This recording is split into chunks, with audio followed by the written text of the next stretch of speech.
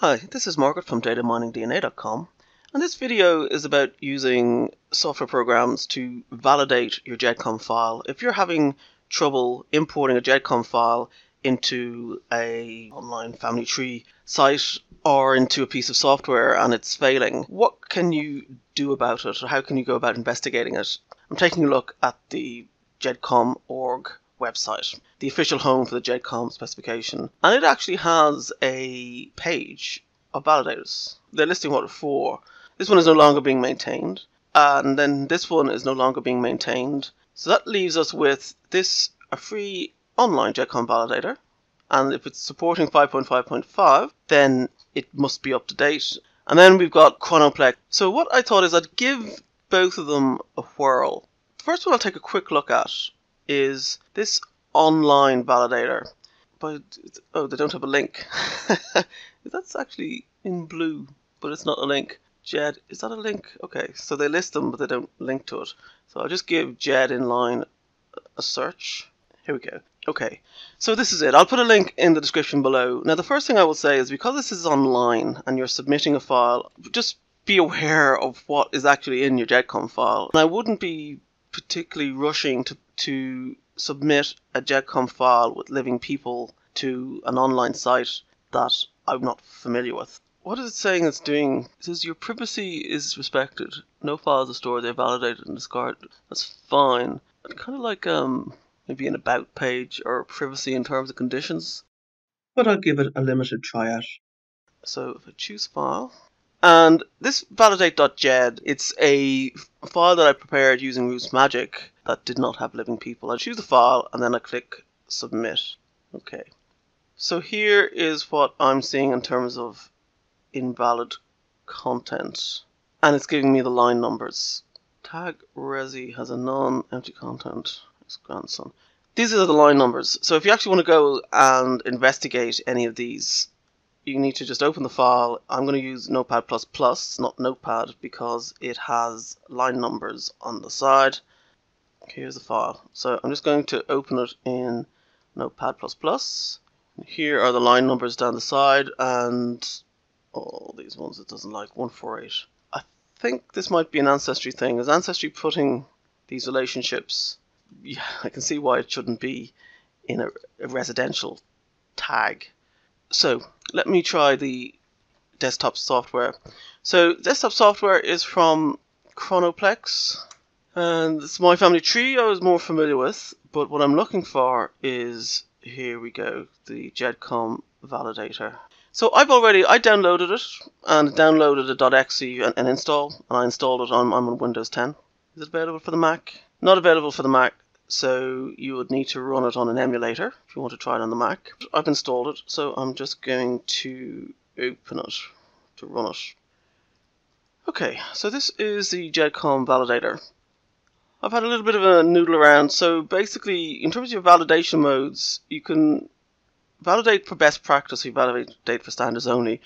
I'm not going to validate for best practice because I already know that Ancestry may not follow best practice all the time. I do want to validate it for the standards because I just want to make sure that if I export a GEDCOM from Ancestry, I'd like to know that it will import elsewhere. I'm going to set this to standards only, and then I'm going to go looking for my file. I'll use the little file that I exported from Roots Magic that I actually also looked at in the online application. So I'll go with this tiny little file. Well, it's certainly finding less issues. So is it... okay, right.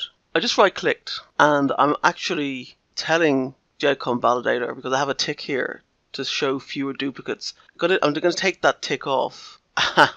Okay, so I was doing both files as a disservice. I was hiding similar warnings. So with the GEDCOM Validator, there's its first warning about this. The residence event has a line value, and line 74 here, it's actually saying it has a line value, and it's actually telling me what's in the line that it doesn't like. And then the online software is also finding the same problem on different lines. Whereas GEDCOM might have hidden that. Once I took off the duplicate, hide duplicates or whatever it was, it's actually showing me, I scroll down, yeah, so there's another residence problem, there's another residence problem. If I now right click that, I right click and show fewer duplicates. Am I telling it to show fewer duplicates, just duplicates of that line, or is it show fewer duplicates in the end of all of them? Show fewer duplicates. Yeah, that's a little slightly misleading in terms of your visual cues. Okay, here I'm just running my cursor, running the mouse wheel over here, and I just happened to have a line highlighted when I right clicked, but it actually, I'm here in white space, right click. So the show fewer duplicates isn't specific to a type of warning. If you're actually got anything highlighted, it's actually to the entire file. I like this though. I must say I do, because what this is telling me is that, let's say I've decided, well, actually I don't mind these residential problems. If I say hide this type of issue and it goes away, and now I take off the show fewer duplicates, it's a nice way of getting rid of the clutter on the screen. So suppose I say, I don't know what this means, so I'm going to hide it. Now I'm down to the length of the multimedia reference is down to 30 characters. So one of the things about the desktop software is, I couldn't quite work it out. If you right click, let's right click over here, it says go to issue in text editor. I thought, well, that's really nice. Okay, bring me to this issue and maybe highlight the issue in big red. But it doesn't. What it does, if I right click, it opens it in Notepad. Unfortunately, with Notepad, I mean, the line is here. It's not going to jump to the issue in Notepad.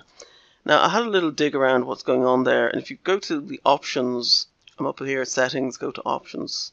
If you set the text editor is set to Notepad, and what it's inviting you to do is set your own text editor here. Like, I could try setting this to Notepad++, and then figure out the command line syntax to put in here that it would actually jump to the line and scroll down to the line.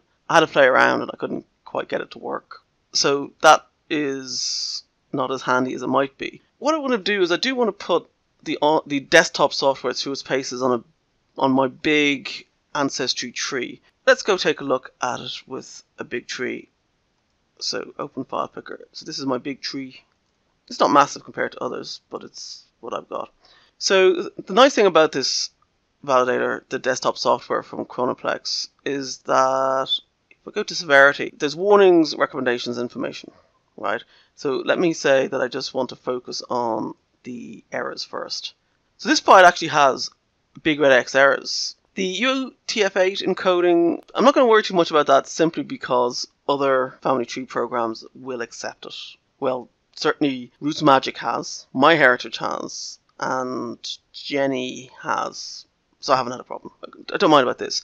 This one I was curious about. Invalid user defined tag UID. Why is it invalid? And what am I looking at here? So if I go to issue in text editor, yeah, see, it just starts me at the top. Okay, so 4355 edit. Go to 4355. Okay, and it's jumped me down to this. So we've got a name tag, and then underneath name tag we have UID.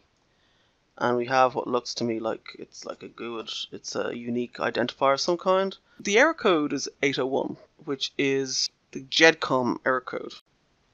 So when I right click on the line and go to this menu item, show error help, I'll click on that.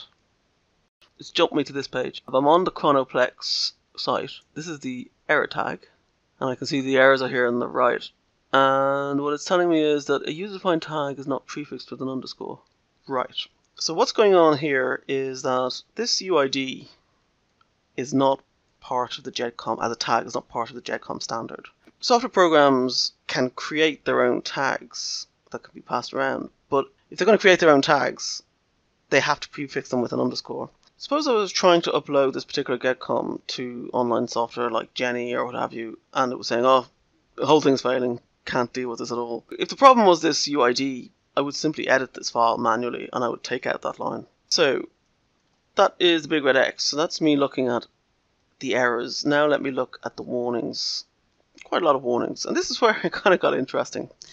So let me take a look at these warnings, and let me just jump down here. And it's telling me that these aren't valid date values. would be nice if I could say hide all the other types of issues and show me all these ones, and then I can just work through them one by one. What we need to do is I need to look for line 123 in here. So edit, go to 123. Oh, I can see what's going on here. So this is coming in from the census. So it's not me. I didn't type in that date. So this is all relating to Patrick Smith. Okay, let me go and take a look at Ancestry. So the census records, Patrick is in the census records, and I pulled in the census records as sources within Ancestry. And Ancestry generated this record, and Ancestry pulled in the date as was on the actual record itself. And the record itself, it spelled it out. So it wasn't me typing it. Can I change that? I probably can. If I edit, I'm just going to edit. Yeah, I can change that to MAR, but no, I am not going to go through all these Ancestry generated dates. And to be fair, Ancestry have generated the fact record as of type residence, but I think it's just pulling the information verbatim that's on the census. And it's not changing it it's not transforming it from March to MAR, which I think if it did, people would be up in arms, so that's fair enough. In that case, if they're all residents, then I'm not too bothered about that. But I saw something else caught my eye. Yeah, about 1877. ABT dot 1877 is not a valid date value. Okay, and I think, is that actually on? Yeah, and that's, I did type that in. Where's my experimental tree? If I come to quick edit here, watch what happens if I type in about 1877. I've typed in about. Look what Ancestry is suggesting. It's suggesting it wants capital A, BT dot. I'll just type in circa 1877. It says, hey, circa. Well, actually, we kind of know what that is, but we prefer to have ABT dot. And I take the suggestions. You don't have to. You can type in anything you want here, and you can hit save, and it will go in as text. It's a free text. It doesn't stop you from entering.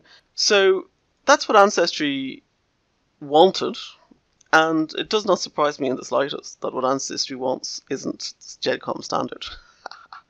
So the decision I have now is that given that this is not the GEDCOM standard, this ABT dot, do I go into every person where I've used that format in my Ancestry tree and change it to whatever is the GEDCOM standard?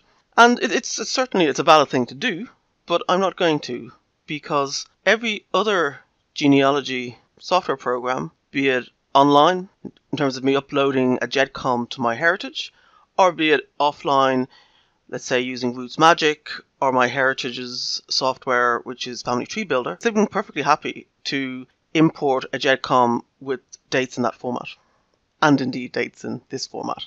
So personally, I don't feel compelled to go and change anything here.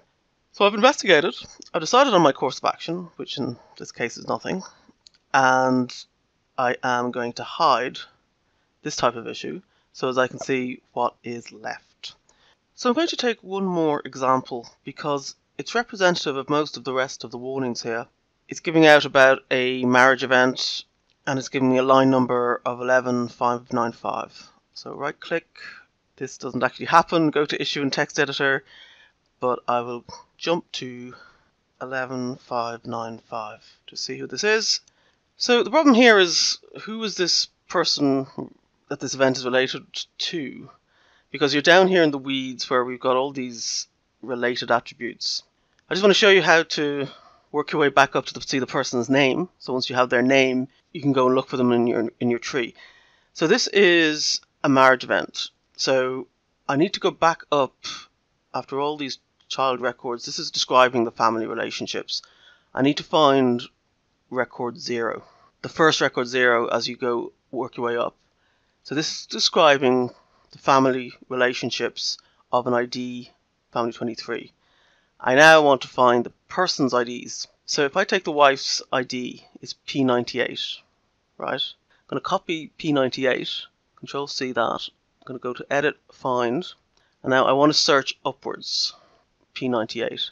And see how it's gone. It's jumped up near the top of this text file to P98, which is describing that row is row 0, describing an individual, not a family. And here is the person's name, and that's who I'm looking for. So, right.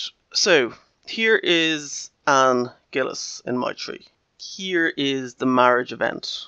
Just click edit. If I just go to the media page, I uploaded an image of a marriage record. And then for the fact details, I gave it the date, I typed in the date, I gave it a location, and I filled in the description field.